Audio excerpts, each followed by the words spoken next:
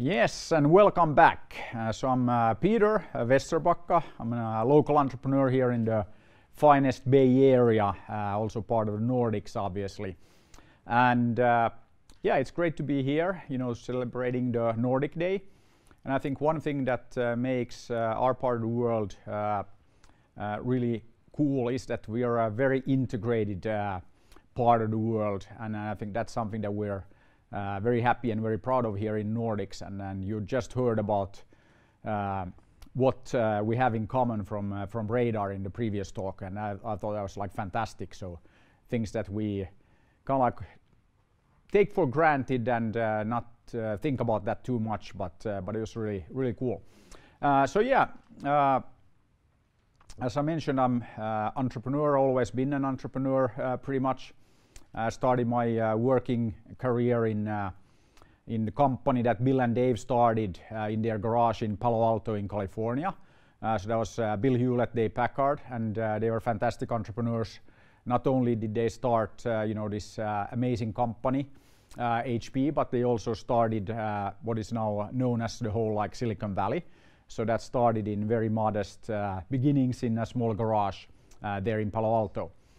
Reason why I thought I'll bring this up is that if you look at the Nordic countries, we've always been very good at adapting and adopting new let's say influences from the rest of the world, and I think that is definitely one of our strengths, that we are very open to new ideas.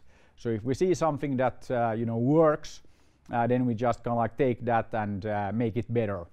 So I guess you could say that we're copying with pride or something like that. But I think that's kind of like how the world works, that you see something, you learn from others, take that, and then of course you try to make it better. And also personally been very impressed with what's going on, what has been going on, what is going on in Silicon Valley, and actually many of these entrepreneurial hotspots around the world, and then trying to understand what makes these places so special, so unique.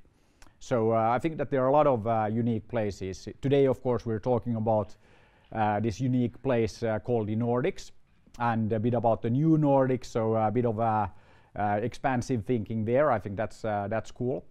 But also there are, of course, many other cool places, so Silicon Valley being one of them, especially for us in the tech industry. That is kind of like always a good source for inspiration, and could even say that it's a role model in many ways. So yeah, spent a lot of time there while I was working at HP, and then with many startups kind of like later on. And I think that entrepreneurial spirit is really very important, and that kind of like takes the world forward. So we need more entrepreneurs. And actually today we're doing this event from Aalto University, one of the best universities here in Finland and in Nordics.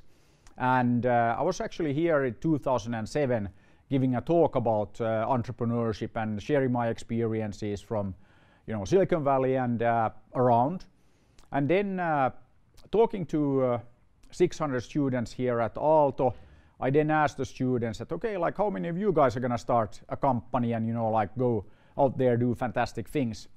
And actually out of 600 students, only 3 raised their hand to indicate that, yeah, they're gonna start a company or join a startup.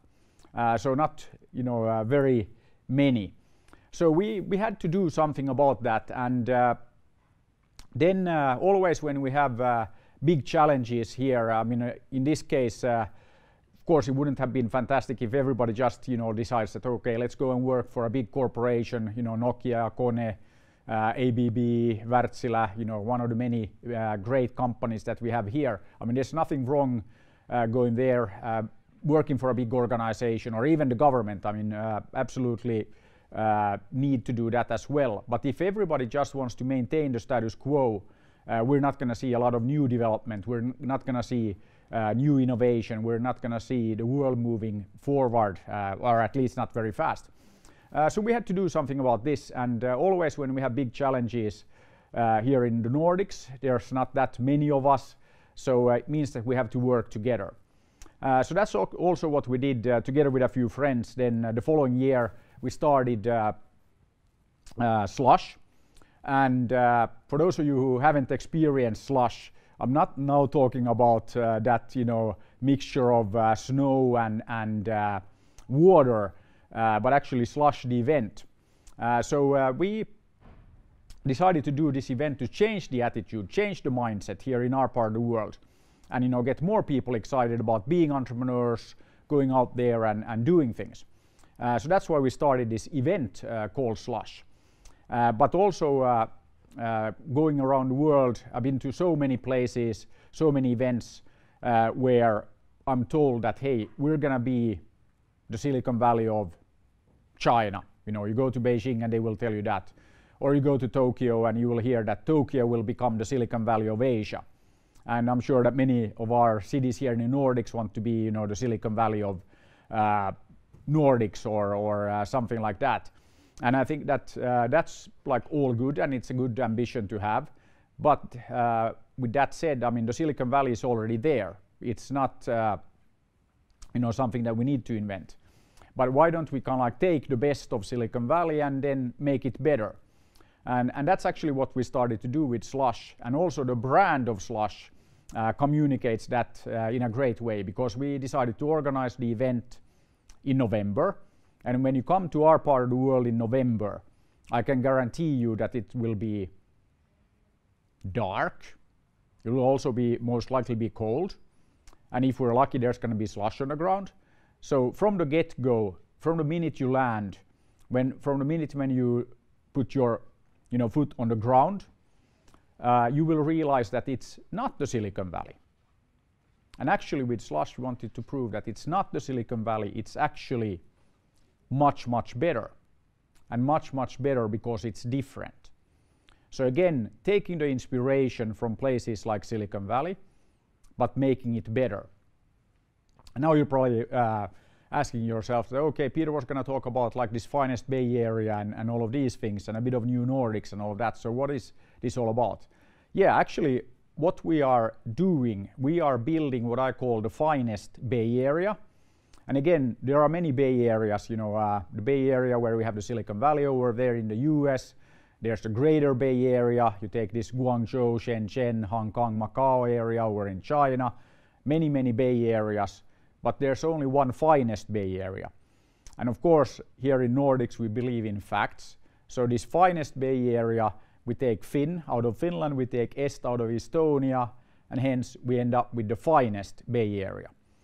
And we've been very, very successful in our part of the world. I mean, many success stories. One way of measuring the success in the startup world is what we call the unicorn companies. So creating new companies worth more than $1 billion. And we've created many, many. In fact, we have created more unicorns per capita here in our part of the world than anywhere else. More than Silicon Valley, more than China. I mean, we have many in Sweden, we have Spotify, Klarna, a long list of success stories. Here in Finland, we have, I think the first one was MySQL, or one of the first one way back, that was acquired by Sun Microsystems. So one of the Silicon Valley companies acquiring MySQL for $1 billion. But after that, we've had quite a few in the game space here in Finland, companies like Rovio, Supercell, Small Giant Games. So many unicorn companies just in games. But one thing, one of our neighbors to the south, I would actually call them part of this new Nordics. So our friends in Estonia, they have actually created 6 unicorn companies, which is amazing for a nation which has 1.3 million people. The reason why I wanted to bring this up is that if you look at the metrics, of course, absolute numbers, I mean, there's very few of us here in the Nordics.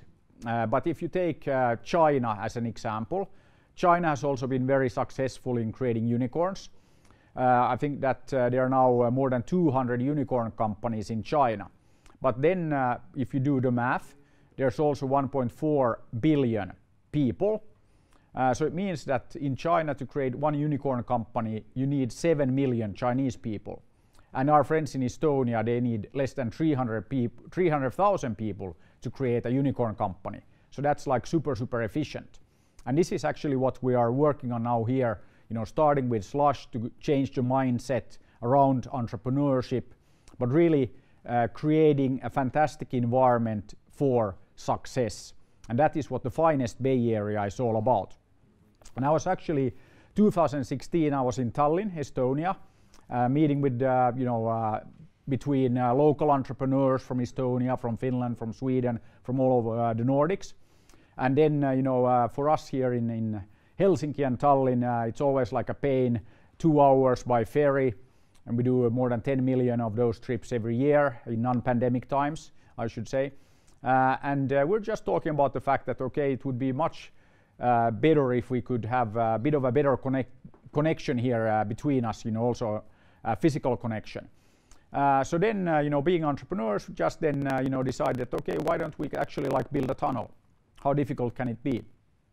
And actually, we decided to connect Helsinki and Tallinn, making it one big, Nordic metropolitan area. And that's actually what we're working on right now. Connecting the two capitals here with a 103-kilometer long tunnel, reducing the travel time from current 2 hours to just a bit over 20 minutes, airport to airport. And reason for this, again, taking a bit of inspiration from other parts of the world, we want to create the highest talent density anywhere on the planet.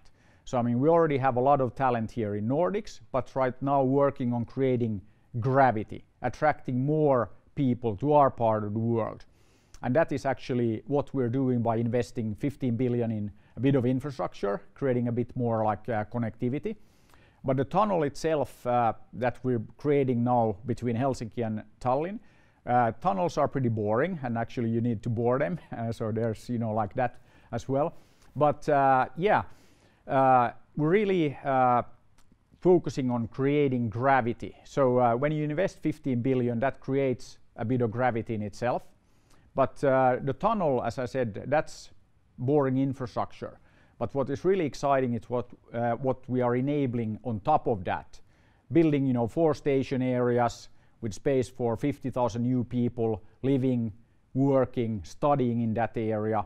So working now on attracting many new top international universities to our part of the world, and with the universities, more students, more very talented young people. So again, we are of course very happy with what we have achieved here in Nordic countries so far, but we can't stop there. We have to look into the future and see how we can enable even more success. And that is actually what we are working on here right now here in the FinEst Bay Area. So making that FinEst Bay Area happen. And that is something I think it's super exciting. And we have some good examples of what this kind of physical connectivity can create also in other parts of the Nordic ecosystem. I think one source of inspiration, of course, the Öresund bridge connecting Copenhagen and Malmö. Fantastic effects on the local economy, the local ecosystem. So immediately when that bridge was completed, we saw more than 20,000 Danes move to the Swedish side because slightly more affordable living and housing on that side. And we also saw unemployment in Skåne wiped out because there are lots of jobs available on the Danish side in Copenhagen. And I think that this is a great example of what we can do here in the Nordic countries. There are very low barriers. It's very easy to move around. And again, in non-pandemic times, I always need to add, and hopefully we can get through this very quickly. But what we expect to see now with connecting Helsinki and Tallinn with a physical connection is a lot more interaction between our two capital cities. And we currently have more than 50,000 Estonians living on the Finnish side of the border, less than 5,000 Finns living on the Estonian side. But once we complete the tunnel construction, we expect tens of thousands of people currently living on the Finnish side to live in Tallinn, and then also we expect a lot more people living in Tallinn work on the Finnish side. And I think that this is again a great example of what we can do here in the Nordic countries because of our common history, background, culture, everything, that we can make these kind of things happen very, very rapidly.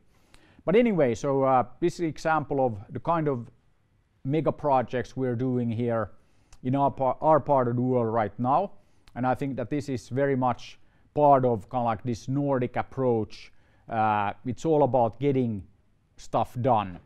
And that's what I think Nordic people are known for. So super happy to be here today to talk about the finest Bay Area, an important part of the Nordic community, and also looking at how we can make this kind of like new Nordics happen. So I think that there's a lot of exciting opportunities ahead for all of us, and I think that we're also super happy to see so many people being interested in being part of the Nordic family. So looking forward to welcoming even more people and more nations to the Nordic family.